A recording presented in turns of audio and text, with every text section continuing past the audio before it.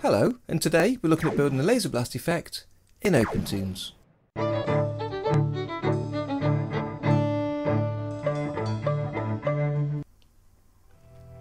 Hello ladies and gents, and today I'll be answering a viewer's question of whether you can use the radial gradient colouring option in OpenToonz to make a laser gun blast effect. Now this is going to be fun. I've been looking forward to doing this for a few weeks now. So this question came in from Henry SCP-07 and followed up by The Last Engineer after my tip about using gradient colours on vector levels. Follow the link above for a detailed look of how to add gradients to your vector levels. He asked if we could use the radial gradient effect to make a similar effect to one he saw in an Alan Becker flash tutorial, and I'll give that link in the description below too. He was having trouble using the radial gradient to show as an oval and not just a circle, and the simple answer is yes, you can. So I thought rather than showing just that one effect, I'd recreate the whole tutorial in OpenToonz. As usual, I've added some time markers in the description so you can jump to the part you're interested in or jump back to repeat any parts that you need to watch again. And it's taken me a while to get to this question, so let's just crack on and see what we can build. Okay, so I've got a blank project and scene here. I'll just add a vector level. And we'll just draw a very simple laser gun in here.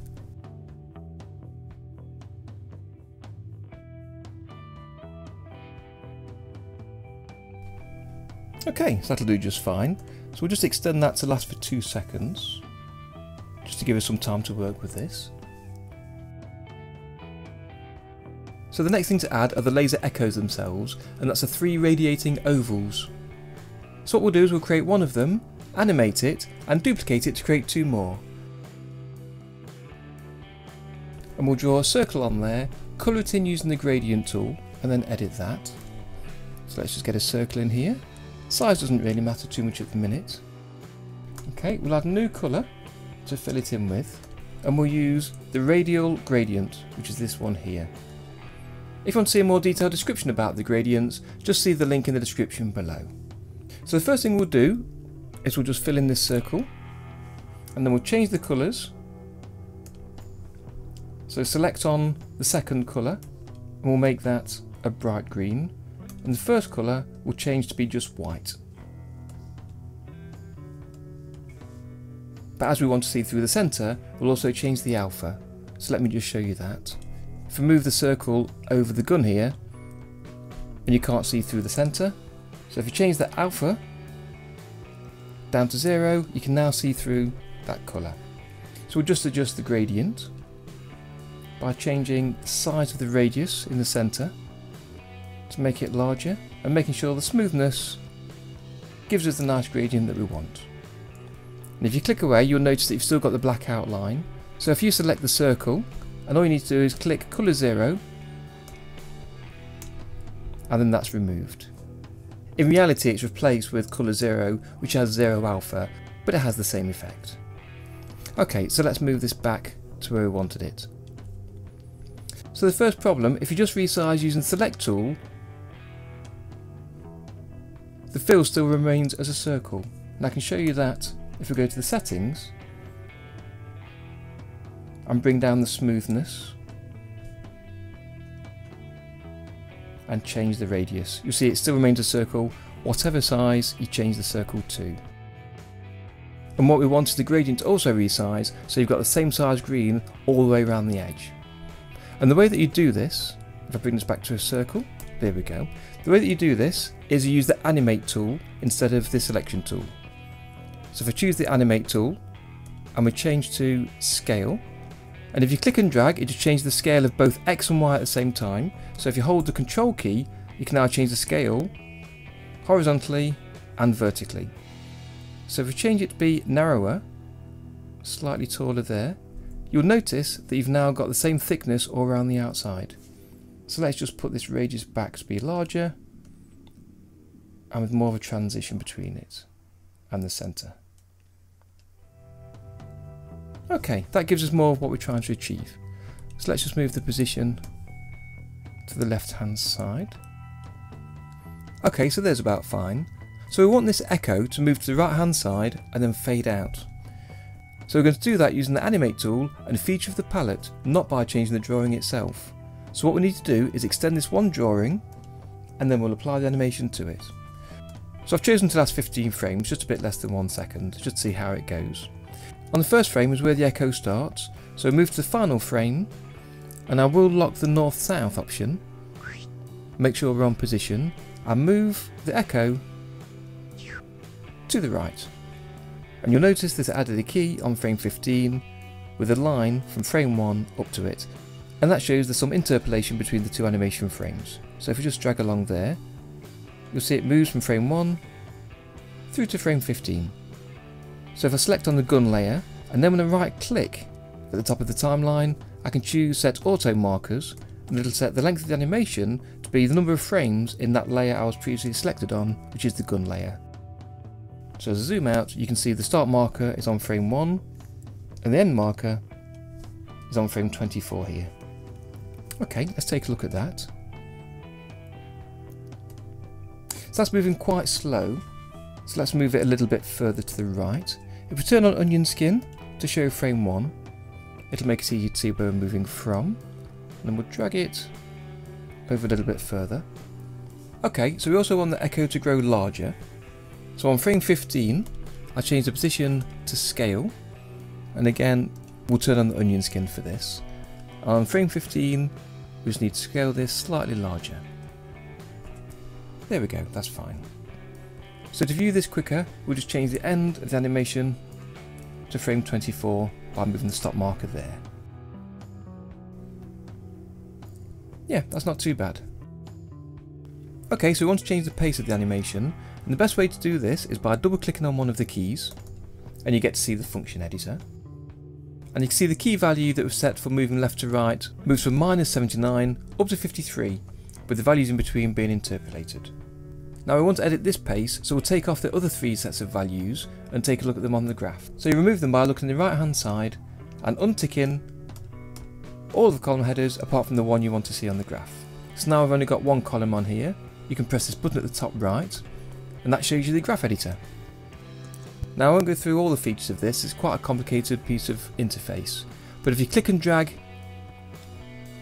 on one of the axes, you can resize the portion of the graph that you see. So you can see that the speed is fairly linear. So depending on what your default interpolation is in the settings, will determine the options you can change to on here. Now my default is set to a linear, so that's why it's greyed out, and I want to choose speed in and speed out. Now I've chosen that, you can see it's changed to sort of an S-curve, with the key shown at the start and the end still, but now you've got these 2 drag handles. And if I click and drag the left one to make the speed out roughly linear, and the top one, which changes the pace for the end, if I drag that to the left, it'll slow in to the end. Okay, so that gives us a nice even curve. We should make the echo come out quickly and then slow down at the end. So if we just close those 2 and then play that.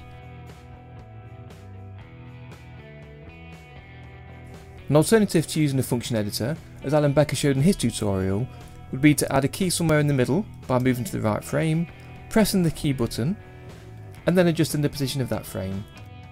But there's no need to do that since we've got the function editor. So the final part of animating the echo is to make it fade out at the end. And to do that, we'll use the Animate feature of the palette. So all you need to do is to move to the frame where you want the colour to start to fade out. So I'll go to frame 10. And then if you go to the right colour in the palette, you can then add a key and adjust the colour, and you can animate it over time. And pressing the key button doesn't show a key on the timeline, you just have to know it's there. So by pressing the key, that sets the current frame to be this colour, and then we simply move to frame 15, press the key again, and then change the colour to what you want it to be on the final frame. So for this we want the green to be invisible, so all we need to do is select the green colour and then change the alpha down to 0. And because there's now a key on frame 15 with the alpha at 0, and 1 on 10 with the alpha set full at 255, you'll see the colour fade out. So to move between the keys to edit them, you just select the colour that you know is keyed, and you can press the arrows to the left and right of the key button, and it'll move to the frames that have got keys on them. So let's take a look at that. So that fades out a bit too quickly for my liking. So what we need to do if I select that colour there, I'll move to the previous key, which is on frame 10. I'll delete that key and add one sooner. So to delete a key, you just press the key button and it removes the blue background and takes the key away. So let's go to frame 7, put down a key, and then bring the alpha of the green back up again. Yep, so that's fading out. Let's see how that looks. That's better. Good, so that's one echo. So what we want to do is to duplicate that 2 more times.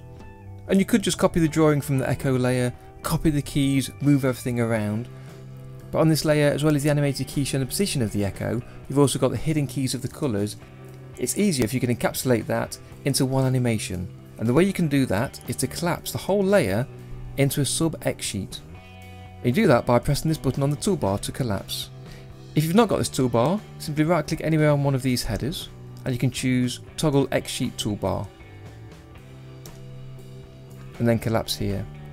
The command's also in the menu under Xsheet, but it's easier working off the toolbar. Okay, so let's just hit collapse. And it asks the question if you want to include any peg bars in the sub-xsheet. Now I haven't used any peg bars on this occasion, but as a matter of habit I leave that turned on for the occasions where I do have peg bars. So just hit apply, and you'll see immediately that all of the frames turned purple and the keys disappeared. Now all that's done is wrap the single layer into a sub-xsheet, and you can get to it at any time by making sure you've selected a frame in that layer and then clicking this button here. And you can see each frame and key and you can edit them and it'll be reflected in the parent. So that's the equivalent in Flash of creating a symbol. So if we just close this sub-xsheet, which brings you out of it, and you can still see the animation running.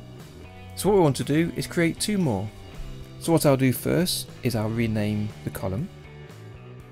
So I need 2 more layers to put the other echoes on. So if I select in the header and press the insert key twice, it gives me 2 new layers, or columns as they're sometimes called.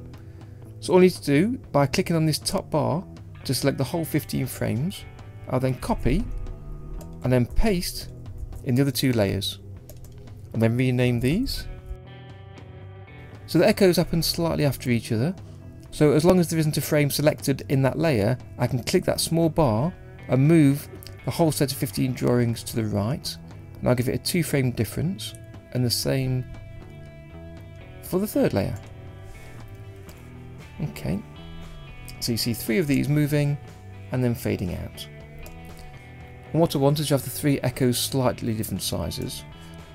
So I could use the scale and position options to get the echo in the right place, but I'll use the new mode called All, and that allows me to use this outside button here to scale the echo down, and then click anywhere in the white space and I can move that to the position it's needed. Okay, so let's move to the 3rd echo, and again move the position over, scale it down slightly, put it in the right place, and let's see how that looks. I think they're too close. So again, the 2nd echo, move it further away, and the 3rd one further away still. Let's see that. I think having a 2 frame gap was too much, so let's bring it back by 1 frame, and again bring the key back at the same time.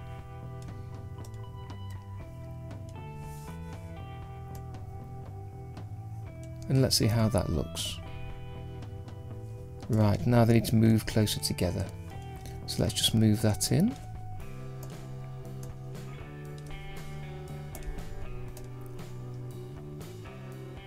Good, that's better. So next we want to add the static effect, and this is more hand drawn. So we'll just add another vector layer. And all I'll do is I'll draw the static on each frame, moving outwards away from the ray gun.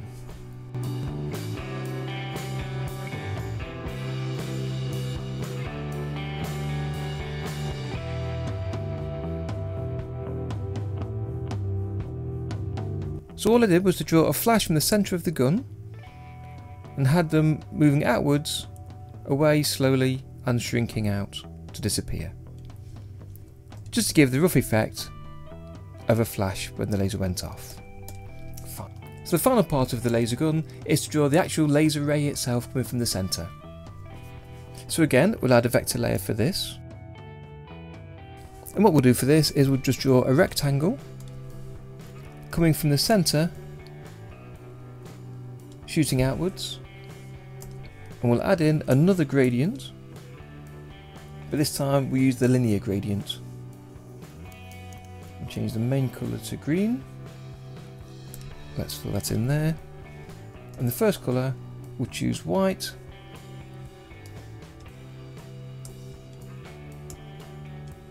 But then reduce the alpha, as we did before. But first, let's take away the outline again by selecting the whole shape and clicking colour 0. So let's take a look at the green colour. That's fine. Okay, so we'll also change the shape so that the front of the laser ray can be slightly rounded as well. So the same as the echoes, we're not going to change the actual shape of the ray, we're going to extend it over a period and then move it using the Animate tool. So we choose the Animate tool first, we change the type to position, we'll leave the north-south locked because we're only moving left to right. If we zoom out,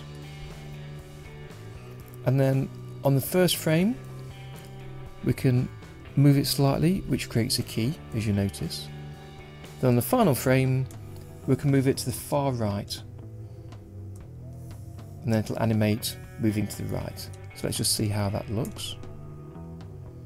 Now it's moving quite slow, so I think 18 frames is going to be too much. Let's try 12. And again, I don't know if you can tell, but the laser itself is accelerating as it moves to the right and getting faster. And that's because the interpolation between both keys isn't set to linear. So if I double click on the key, and here are the ray keys, and all we need to do is to right click in between on the interpolation and change it to linear. And you see the numbers change there. So let's take a look at that. That's better. Pew, pew. So that's it. That's the radial gradient effect being used in combination with a few other techniques and features of OpenToonz to create a simple laser blast. Now this was too much fun to not show the laser blast in an actual animation, so that's what I'll be working on for next week. And if you've got a request for how to do something in OpenToonz, why not leave me a question below? And if it's something I can help with, maybe you'll be featured here next time too. And if you like this video, please like and share to help the channel. I've got a lot more OpenToonz tutorials on the channel, so why not take a look around now you've found me and see what else could be useful for you. And if you're new to the channel, I'd love to have you subscribed to be reminded of future tutorials and animations. And I'll be back next Friday to show how I use the laser blast in an animation. And that's a guarantee.